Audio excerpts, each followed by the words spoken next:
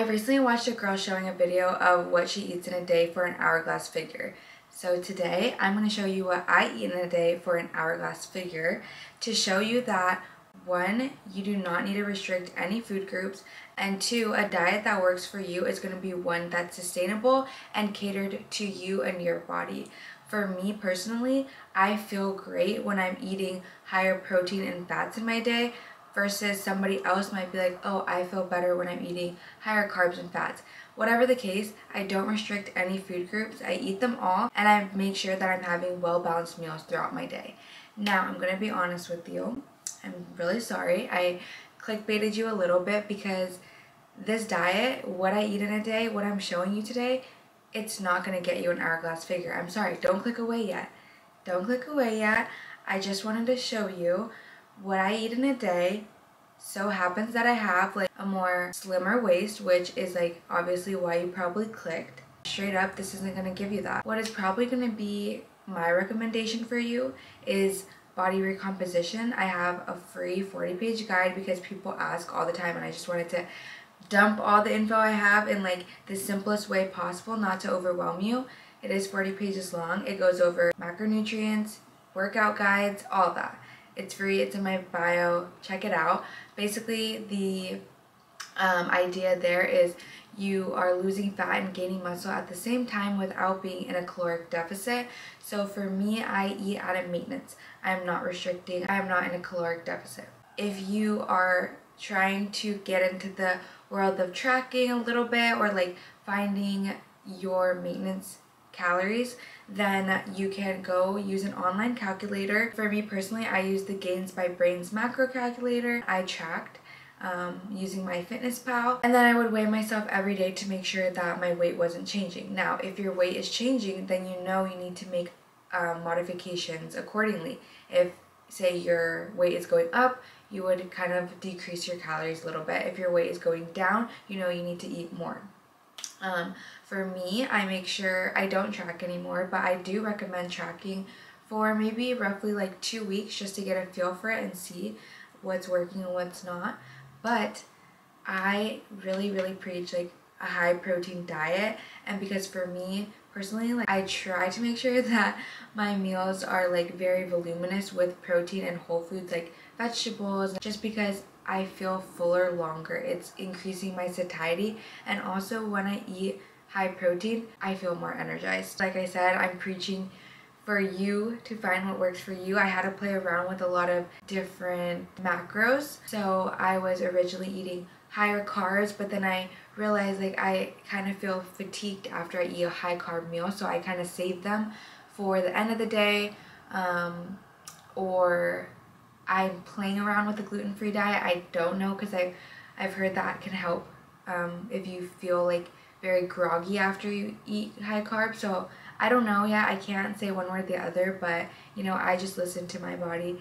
And this day of eating actually is a day where I'm eating out at a restaurant. I can't track at the restaurant. I don't track anymore, like I said, but yeah, I have no idea how many calories. You know, you assume that the plate has more than if you were to probably just make it yourself, and that's fine. Like, it's all about listening to your cravings. So yeah, today's video I am going to a restaurant, and I think that's still great to show you like how I kind of eat at the restaurant, and like we'll still try all of these things. We kind of went a little crazy. We ordered everything on the menu. It was our friend's birthday and we were like, c'est la vie. I hope this video helps you and makes you realize that no food group is the enemy. Food is not your enemy at all. Carbs, fats, proteins, we love it all. Just try to prioritize protein. I eat at least 1 gram of protein per body pound a day, so I'm honestly eating probably around 120 grams of protein on a normal day. And if you struggle to get your protein in, I drink a vegan protein shake every single day. This video isn't sponsored, but if you want to check out my favorite supplements, I love Blessed Vegan Protein.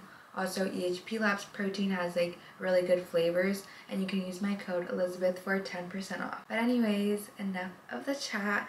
Let's grub. Alright, first meal of the day. I'm actually freaking terrible because I don't let the phone eat first. I eat first. This is why I don't do day of eatings, because literally like record it, but I had a bowl of oatmeal. I'll show on the screen, don't worry. And I put a little bit of peanut butter in there, and then some cinnamon, and cut up some banana. And I just had that before I went to the gym. Usually I don't eat before the gym because I work out at 5 a.m. but today I worked out at 8 a.m. so I ate before. And then I'm just gonna run some errands. I'm not hungry yet, and then I'll go home and show you what I'm gonna make next. I open up my bubbly sparkling water. This is just literally sparkling water with grapefruit. Wow, why can I not talk? Grapefruit flavor. And yeah, I love it. One second. I've been drinking these before drinking energy drink. I'll drink this and be like, do I really want energy right now, or was it just the bubbly taste that I wanted? And most of the time, literally, it's just the bubbly taste. So that's a life hack for you. Okay, update. I took my lashes off. I have been running errands for like the past 2 hours, so I didn't go home yet. I'm hungry. I went to Vaughn's just now. I'm gonna eat some carrots, and then I'm probably going to, I don't know, either eat sushi. I bought like a $6 sushi roll from Vaughn's, or a sandwich. I don't know what I'm feeling yet, but I'll let you know.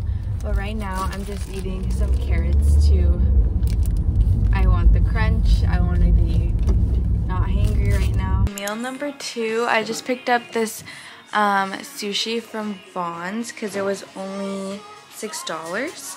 And then I heated up some edamame from Sprouts. And then I have just like a crunchy salad with kimchi.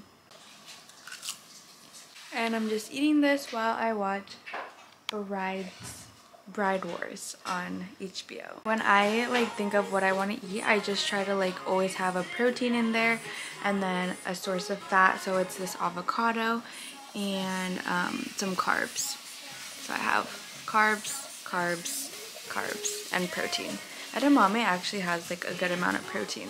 It is 2:50 p.m. I made a little pick-me-up coffee with my Nespresso, and I'm just like gonna tidy up around the house. I'm doing laundry, and yeah, I'm gonna probably drink this for now, maybe make a protein shake later. So good. They like froth the top. It is now 6:50 p.m. This is kind of like a bad day to do a day of eating because it's not typical, but I guess I just wanted to more show like my mindset around eating and like how I structure meals. I'm going to dinner at 8 p.m. tonight at a steakhouse with my girls' gym. There's gonna be 10 of us there. I just made a protein shake to kind of like get my protein in, and I'm getting hungry and I can't wait till 8, knowing that we're not gonna probably eat till 9. Also, see, this is why I cannot do day of eatings.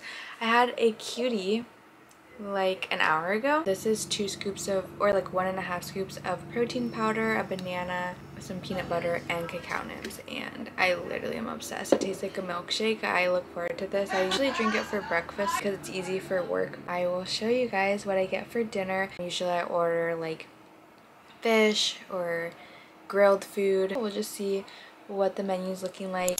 Alright, little voiceover for tonight's dinner. I tried oysters for the first time and they were so delicious. I had like 3. For dinner, I got the lobster, and then we all ordered like every single side on the menu. So I tried like poke, there was mashed potatoes, mac and cheese. It was so good. I only had half of the lobster, and then I brought the rest home for my roommates. We ordered every single dessert on the menu, so I had a little try of every one except for the creme brulee because I'm not really a creme brulee girl, but the banana cheesecake was 10 out of 10, so amazing. For my drink, I ordered like soda water with ginger and lime because I didn't feel like drinking that night, but it was really good.